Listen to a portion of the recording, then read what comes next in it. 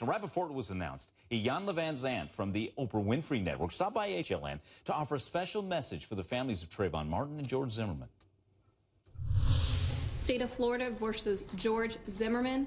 Verdict: we, the jury, find George Zimmerman not guilty. Regardless of the verdict, I would say both things to the Martin family and to the Zimmerman family, and that would be this. All things are lessons that God would have us learn, and everything is exactly as it needs to be.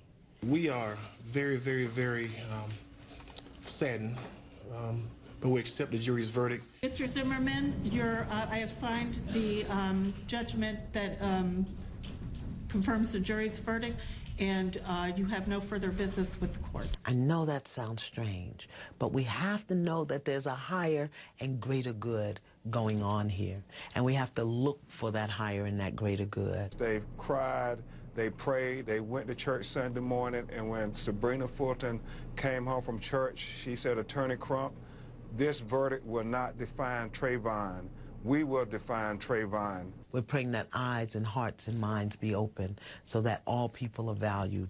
We're praying for these deeper conversations about the hurts, the fears, and the angers.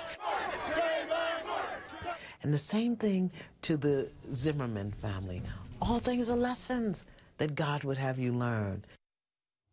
And speaking of George Zimmerman's family, George Zimmerman's parents, they have their own message for Tracy Martin and Sabrina Fulton. Here's what they told ABC's Barbara Walters. As parents, what would you say to Trayvon Martin's parents?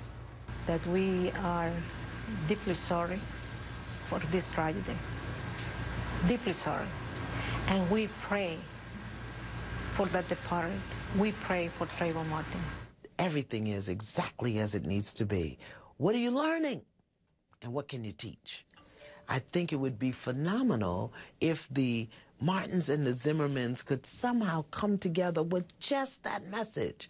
What are we learning here? What can we teach here? What are we learning? What can we teach? Provocative concept there. More from the George Zimmerman verdict coming.